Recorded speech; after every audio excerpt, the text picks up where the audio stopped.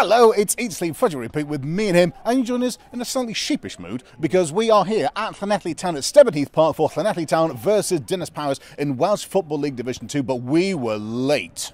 We were a little bit late, but we're here to see the leaders in Division 2 heading for League 1 and potentially the Premier League in the next couple of years. So we thought we'd come and check out what they're all about. Not only that, we've got another Blowing Their Barry Horns where we find the stuff that you've been sharing on the interweb and then we share it back to you because it's funny. That's right, we do. We also have the goal machine Helen Ward talking goals because that is her business. Not only that, Chris Coleman. Squad announcement, World Cup qualifier, Dublin, Ireland, all the rest of it. That's coming up in the programme too. Yes, that's right. Should we find out some more about Llanelli? Yeah, let's do that. It wasn't me that was late, by the way.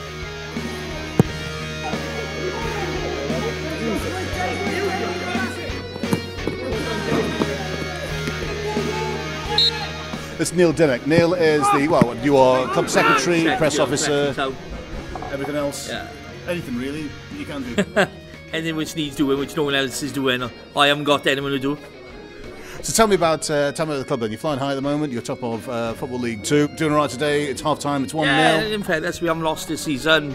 I think we won 15 before today and drawn 4. So a bit of luck, we make it 16 today.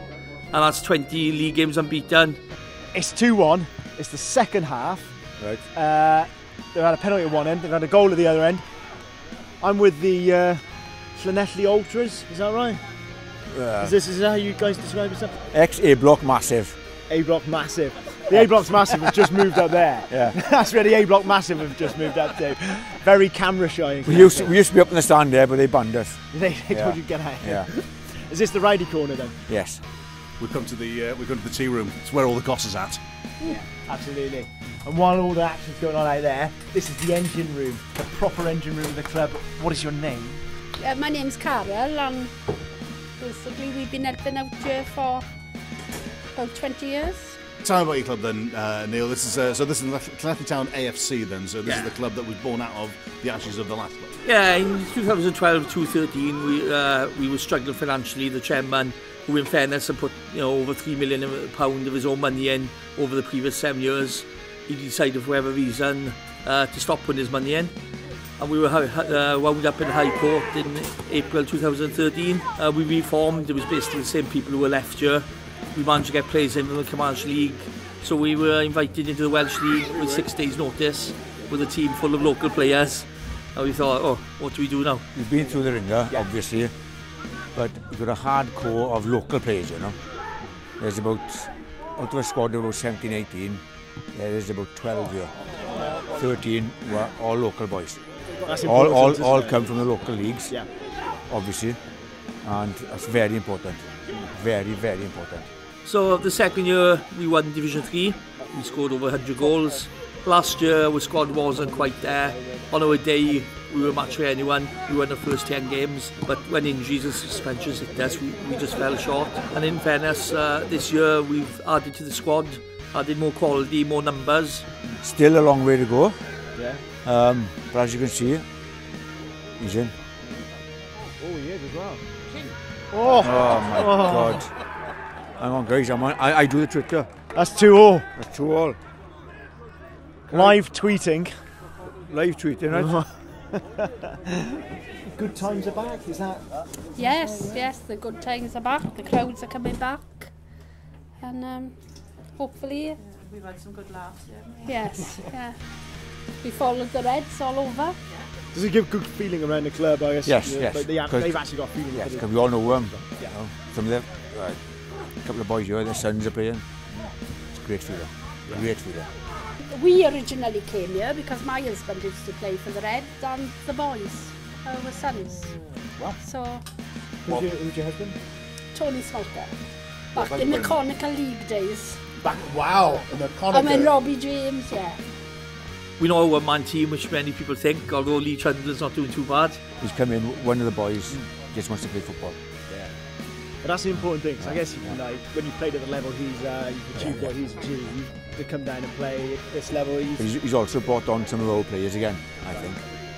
With his professionalism, he's brought them on another level. Definitely. He's a credit to the Swansea City, obviously, but credit to us, his work off the field as well, superb. Well, thank you very much for talking to us. Thank you very much for feeding us. I think now we should do something. I think we should go and let's talk to a goal machine. Should we talk to a goal machine? Let's talk to a goal machine. All right, so what we're going to do now, while the game's finishing, we're going to go and talk to Helen Ward all about scoring goals for Wales, because you might think that Ian Rush is the record goal scorer for Wales. That'd be wrong. It's actually Helen Ward. This is Wales.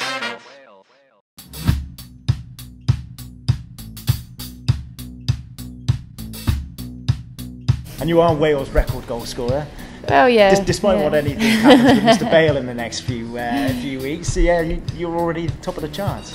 Yeah, of course my goal scoring record is something I'm extremely proud of, but as anyone knows, as a forward you've got to rely on your teammates to provide you with the chances and then of course finish them. So I'm fortunate that I've played with players that have put them on a plate for me and enabled me to score the goals. But if it helps the team, that's the main thing, and I'd happily go through 4 games winning them all and not scoring a goal as long as the team's doing well. That's not true. Come on, lads. Well, you know, maybe a goal. It is nice to score, yeah.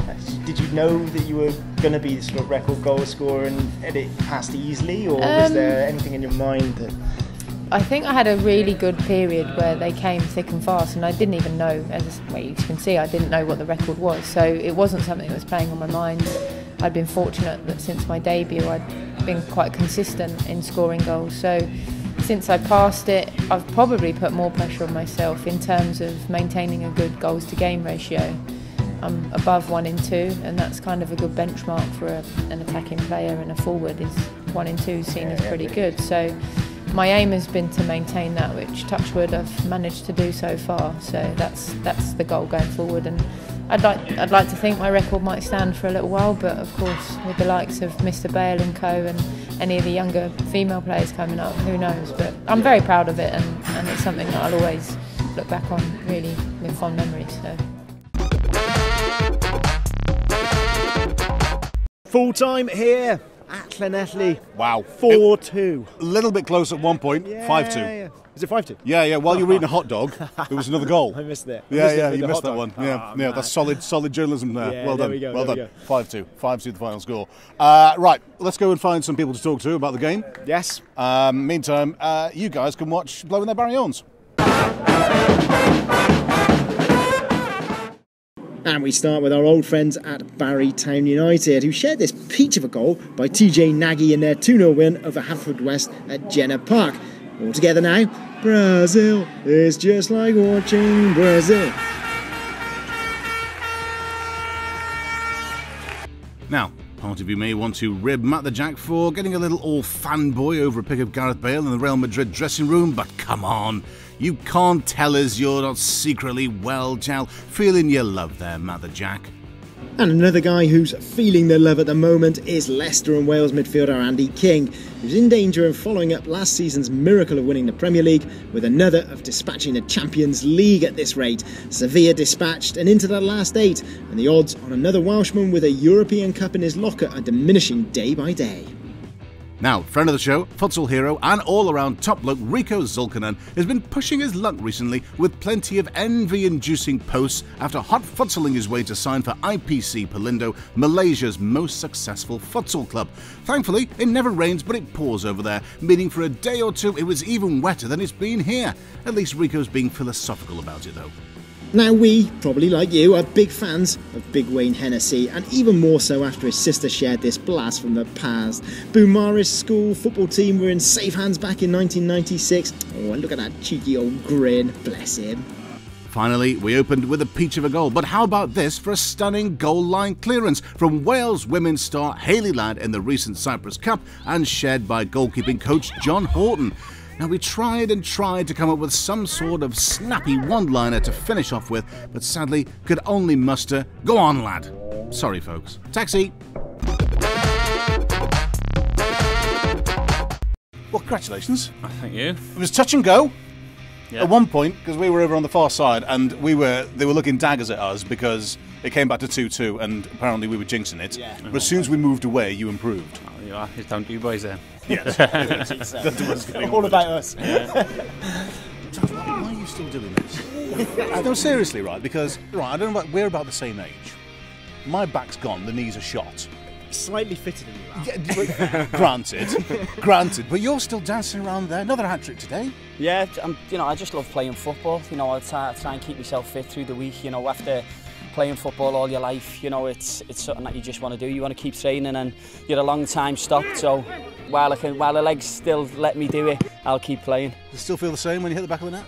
Oh yeah, of course. You know, it doesn't matter. Even if you're playing on the field with your mates, when you score a goal's a goal, and you know, I still get the same feeling when I score at this level as well. Because you've got obviously Lee up front who sort of grabs the headlights, but you've got some really good young lads around him as well, haven't you? Like number 9. Yeah, well, that's been kind of beneficial for us. You know, Trundle's had all the headlines, all you know, everything in the papers has been about him. I'm going to stop right there because I've called them 8 and 9 and 11 over there. Should we actually name who they are? Because that would be good. Do you know what I love? I love it when we research. Proper research. I did buy a programme. The 8 is Jordan Davis. You know, possibly one of the best midfielders in the league. You know, I brought him down with me at the beginning of the season, and wherever I speak to fans, you know, committee men, they all talk about Jordan. You know, they all talk about Jordan Davis. And what I noticed as well is, like, when you're with the lads, you muck in. You're not one of these prima donnas, Lee, that sort of strolls around the place. You're kind of helping them and playing and. Should we enjoying it? Listen, yeah, we've got a great team spirit here. We've got a great bunch of lads, and you know, I'd be disrespecting myself if I come in and acted like that. You know, I'm part of the team. We're all in this together, and you know, it looks as though we're onto something good this season. We're still unbeaten. Got a good young manager as well who's doing everything the right way, and you know, everyone's enjoying the football. The 9 Jordan follows. You know, he's got a pedigree here. He's a Llanelli boy, and he was here when he was in the Welsh Prem. He scored the goals in Europe at the time. He you know, lost his way. We brought him back, and you know, he's come on board, and he's, you know, what he does, you know, I don't think defenders can live with. And then James Loveridge, and he's come from the Swans. I think it was 2 seasons ago. He's a Llanelli boy again, you know, and they've all come on board. You know, and they all come here because they want to be involved in what's going on in the club. You know, it's great to be part of something that you're building, you know, and to be part of that.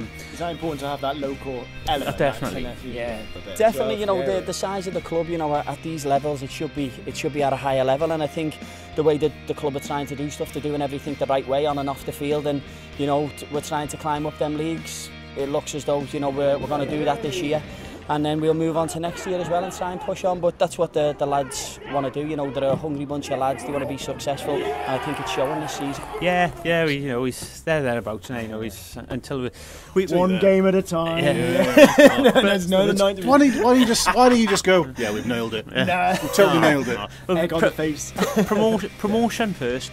And then from promotion, then championship. You know, we go for the league then. But you know, I obviously we go in to win the league, but we secure that promotion. Then we go for championship, and hopefully, you know, we get through the season undefeated, which you know is almost impossible. You know, in any kind of football, because things happen in football. But you know, we've got 10 league games left now, and that's in the back of our minds as well. You know, we'd love to get to the end undefeated. Shall I tell you another man who likes to take it one game at a time? Who's that? Chris Coleman. He likes to take it one game at a time. Yes, he does. Laboriously so. But, from one gaffer to another gaffer. Should we find out who's selected for the Wales squad for the big game against Ireland? Yeah, why not? Fancy doing that? All right, here's Big Chris. This is Wales.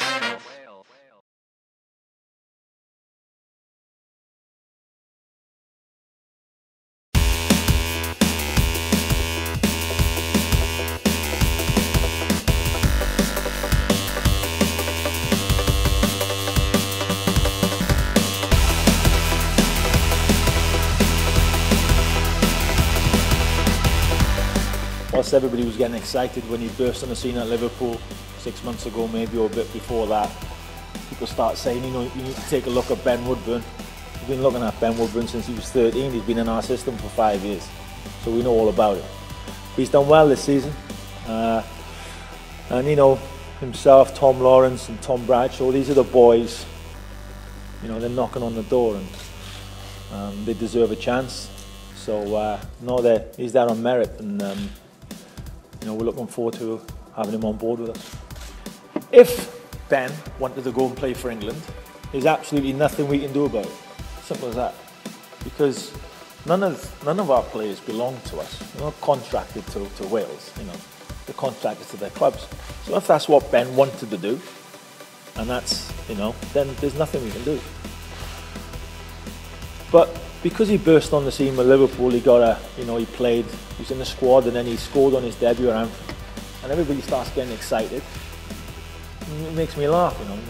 Tell me about this kid I've been looking at for 5 years. He's been in our system. We know all about Ben. We know he's a good player. If he doesn't start, and I feel the need that I need to make a change in the game, and he needs to come on for tactical reasons, then that's what will happen. But it won't be because I'm worried about anybody else looking at Ben. We see Ben as an international player for Wales. He has been since he's a young boy, and we expect him to be going forward. We think he's got a good future with us. But no, there won't be any knee-jerk reaction to cap him. I mean, people are going to look at it that way, but I look at it and say, right, who's doing well, who's on the front foot, and that's football. You know, we've not been together for 4 or 5 months. 2 or 3 months ago, maybe this squad would have been different that I picked. I'd look at the players now, see who's on the front foot, who's looking good, who's ready, and that's why I picked the squad I have. You always try to pick the strongest squad. Obviously, every manager does that, and this one's no different. I think the squad I picked are the players who I think are going to be most ready for this challenge.